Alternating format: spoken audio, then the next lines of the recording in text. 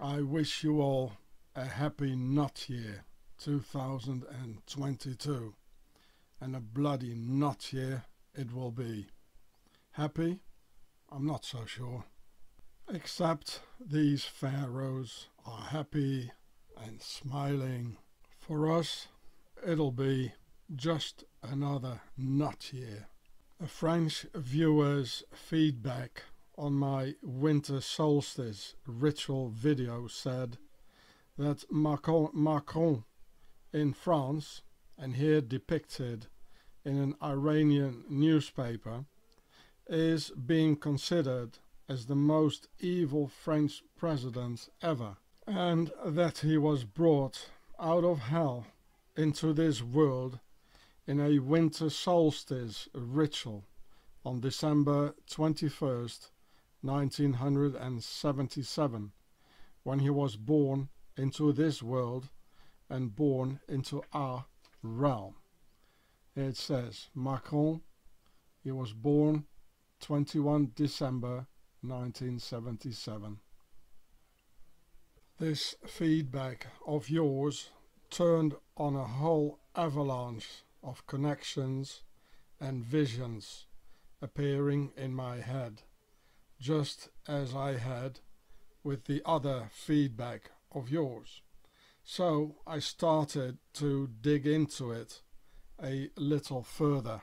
On winter solstice, December 21, in England, the gender bender agenda of the Adam and Steve marriage got legalized. So it says Adam and Steve action figures from the hit Bible story, The Original Sin Sold Separately. The very same day Elton John gets married with film director David Furnish, like in a huge nationwide winter solstice ritual. For the obvious reasons, I didn't really want to show a picture of that. Instead of that, the down part of the Adam and Steve action figures, where it says Death Toys. It says Death Toys, the company. Funny, huh? Here you can read about the winter solstice Adam and Steve ritual of December 21st, 2005 in England. I would read it out loud for you, but I don't really want to pronounce all these words in here. Also, on December 21, 1937, in Hollywood, California, the world premiere of Walt Disney's film Snow White and the Seven Dwarfs took place. Now I'll read it out for you. Snow White and the Seven Dwarfs film premiere anniversary on December the 21st, 1937, America's first full-length animated feature film. Oh, you see, it was the very first animated film, the very first cartoon, and also the first Technicolor feature, premiered on this date at the Cathay Circle Theatre, Hollywood, California. And here it says, Walt Disney received a special Oscar for Snow White, along with 7 miniature Oscars. And they all knew what they were doing. They all knew it, except you, nor your children. As we know, Walt Disney was a 33-degree Freemason, initiated into the Swiss Templar cult. So Snow White is a reference to the snowy Swiss Alps and main base of the Templar Freemason global rule. So here you see Switzerland with 3 Swiss soldiers with Swiss helmets during World War II. And white, as in Snow White, also is a reference to the New World Order horizontal rule of the per head White House. So here it says, this is the white crown of Upper Egypt. Here it says Upper Egypt, yeah, which is in the south. And the Hedjet, it's called the White One. That's why there's the White House in Washington, because of the per head, the meaning the White House, which is a pharaonic bloodline, the house of Upper Egypt. Here's the white.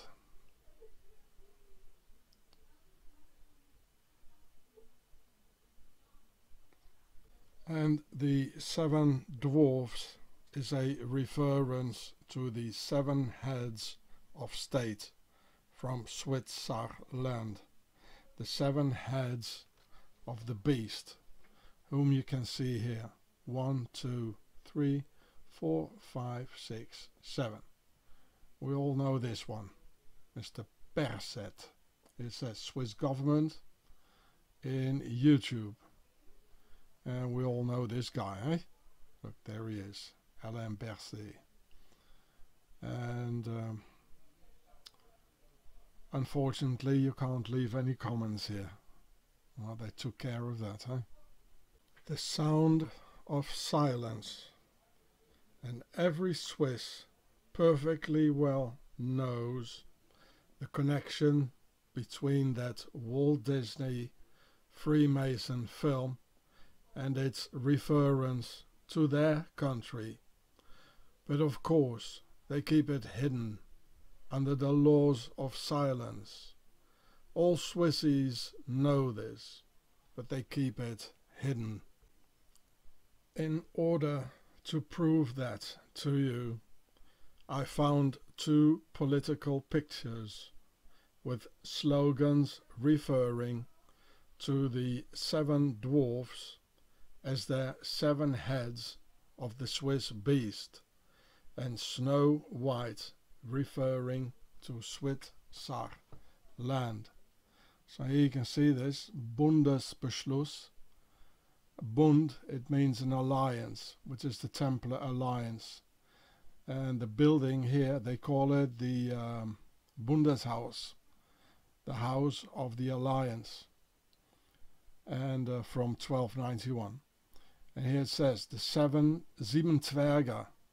That means the 7 dwarfs. You know, it's a political thing here, and every Swiss knows this. Every Swiss knows this. They all do. I assure you, they all know it. Every single one of the Swissies knows this occult relationship, but their lips are sealed like a secret Swiss Templar bank account. If you ask them, you know, about the Sieben-Zwerge in Bern, oh yeah, well they know, you know, about the 7 dwarfs. They all know it. Here it says Sieben-Zwerge. There's also some political stuff here. And here they even talk about the Schneewittchen-Bewegung, the Snow White movement. You know, can you believe it? They all know it, people. It's creepy occult country. The title and the whole film is very occultly charged and born into our realm on winter solstice, December 21, which for them is a ritual. Here you can see all the astrology signs, and this here seems to be an octagon. It's all related to Switzerland. So this is also from the film Snow White and the 7 Dwarfs.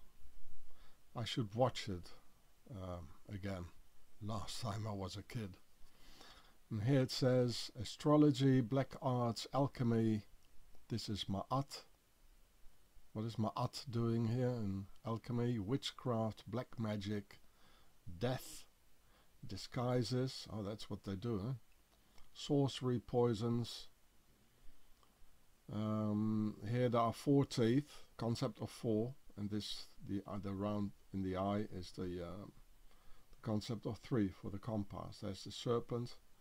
The spider's web is part of an octagon, of course, octagon. I'm sure I'd find a lot of other things if I'd watch it again. And here's Fleur de Lis, of course. Frank Zappa was born into our realm on December 21, 1940. Here you can read it.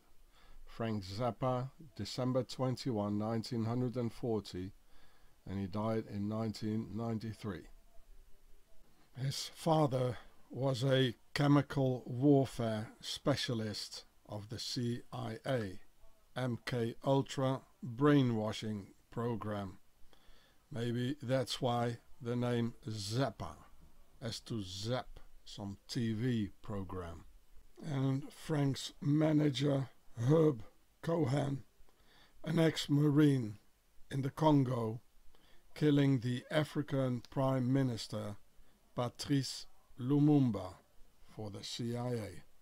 All the 60s hippie musicians were in Laurel Canyon in Los Angeles, which was a setup by the military-industrial complex to create consumers for the CIA's drugs trade out of Southeast Asia.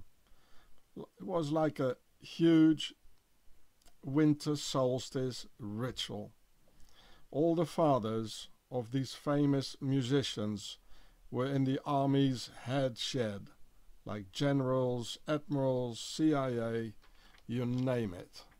When I escaped death in Switzerland on December 21, 2015, the Boleskine house of Satanist Aleister Crowley burned down on December 21st and same day, and still in the realm of winter solstice.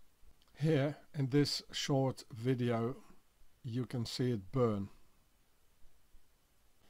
Also, the biggest mass murderer of the 20th century, Soviet dictator Joseph Stalin, got born into our realm on winter solstice, December 21, 1879, as in a huge satanic ritual from birth to death and all the evil deeds in between of this very, very evil man. You can read it. Stalin Joseph, birth anniversary December 21st, 1879. The Soviet dictator, whose family name was Djugashvili, was born at G.I.U.R.E.H, Georgia. Just think of the Georgia Guidestones, which talks about the same thing as Stalin did. Connection? Yeah. One of the most powerful, and feared man of the 20th century. Stalin died of a stroke at the Kremlin at Moscow, USSR, March 5, 1953. Here you can see Georgia, the country, and here is their flag with 4 Templars crosses, and here in the middle it's the cross of Saint George, and here is the coat of arms of Georgia, the Templars cross, 2 lions, and here's Saint George killing the dragon that's us, whom they want to kill. So Stalin, by his original name of Joseph Vissarionovich, with Sar and Ri in his name. So Joseph Vissarionovich Djugashvili was born in the Caucasian country of Georgia, because apparently Saint George, although dead since 1,000 years, reappeared during the Crusades as a ghost to help the Crusaders and the Knights Templars. Therefore, Saint George becoming one of the patron saints of the Knights Templars, whose depiction I found on many Templars chapels and Templars commanderies, like this one here in the east of France, which I filmed in this video here. Now you can read it, Saint George, and on top of it you can, if you watch the video, and so on the same channel here, this is the title: Satanic Templars Turning Their Backs to Christ on Reversed Chairs in Ancient Knights Templar Chapel. Here you can see again the flag of the country of Georgia, as the two last pictures of those Templars in Georgia with their flag, with their flags on their breasts. In here, the Knights Templar. It's a Knights Templar website here. I can't read the slogan here. So the ghost of Saint George of the Templars appeared at the siege of Antioch in 1098. That was 3 years after the beginning of the Crusades in 1095. It appeared at the siege of Jerusalem in 1099, where there was the massacre of Jerusalem on July 14th, and that's why the French, their national holiday, is being celebrated on a July 14th as a reference to the massacre of Jerusalem by the Knights Templars and the Crusaders. Also, it was also seen the ghost of Saint George by King Richard the Lion-Hearted, who saw the ghost of the saint in Acres, Saint Jean d'Acre. And Acres was where the Crusades ended on May 18th, 1291. 2.5 months later they were in Switzerland. Also, Godfrey of Bouillon saw him during the First Crusade from 1095 to 1099. That was the First Crusade, eh? And initiated the story of Saint George the Dragon Slayer. So it was Godfrey of Bouillon who started with the whole Saint George Dragon Slayer story and related to the Knights Templars, and giving birth to the country of Georgia, to the state of Georgia, to the Georgia Guidestones, because the Nazi Templars, they are the killers of history, and Swaziland is their base.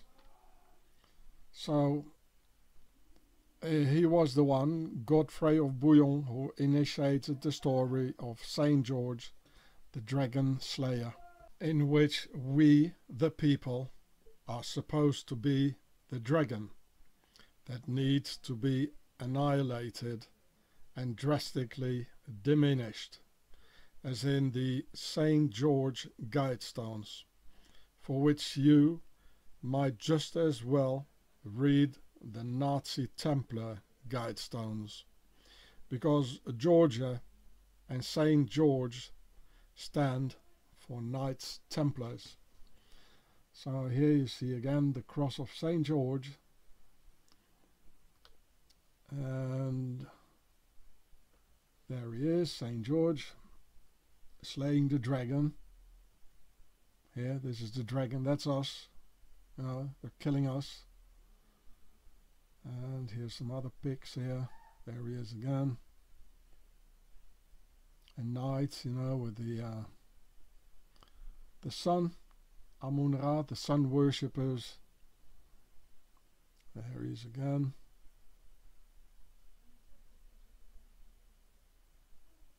Here's some more. Here's again the cross of Saint George. Here in England. Again, there it is. The country of Georgia. This is Barcelona. It's everywhere. Saint George for the Knights Templars. So if I go down here, it's easier when I do it this way because there's so many. Flag of the Abkhazians. There are people. Yeah, they also, there's one of the, I don't know, 80 peoples that live in Turkey. I met some of them, really nice people, but I don't see the oh, here it is, the flag of Abkhazia.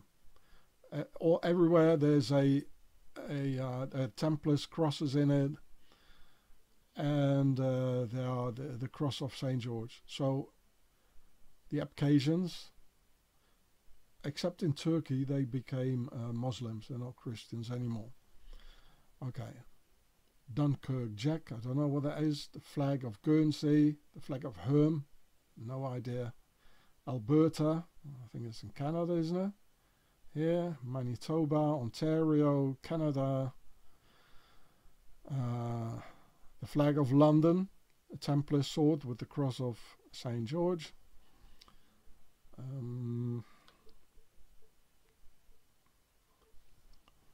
Anglican Church of Canada, there it is.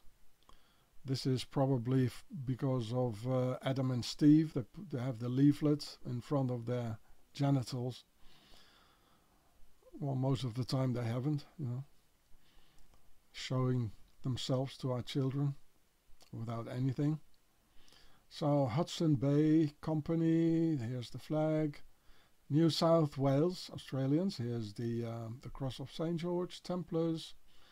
New England, Maryland, Prince George's County. Would be interesting to have a look at this here. I don't know what it says. Oh, look at that. Prince George's County. Oh.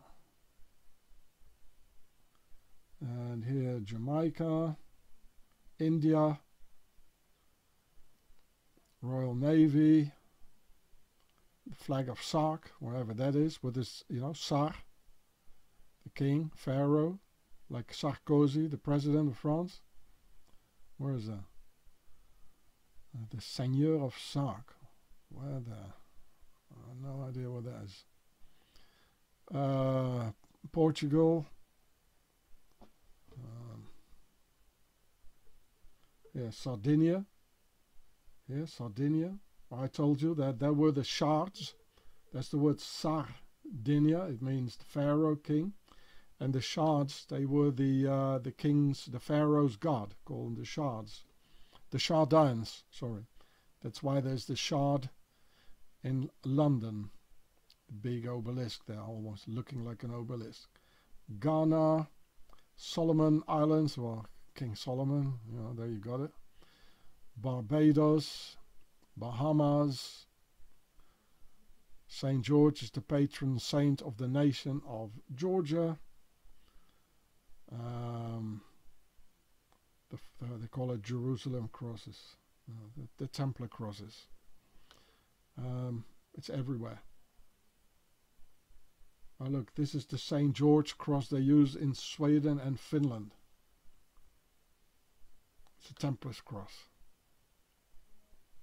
So when they call Saint George cross and it looks like a Templar's cross, you know it's one and the same thing.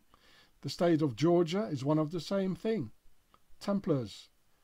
The nation of Georgia, the country of Georgia, Knights Templars. You just saw the guys with their swords. You know? And if you follow the US coastline going north from the state of Georgia, you'll find the octagonal Newport Tower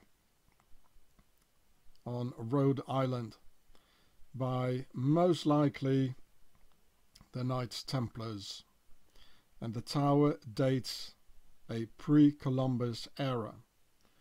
So this tower already stood there when America got so-called discovered by Columbus.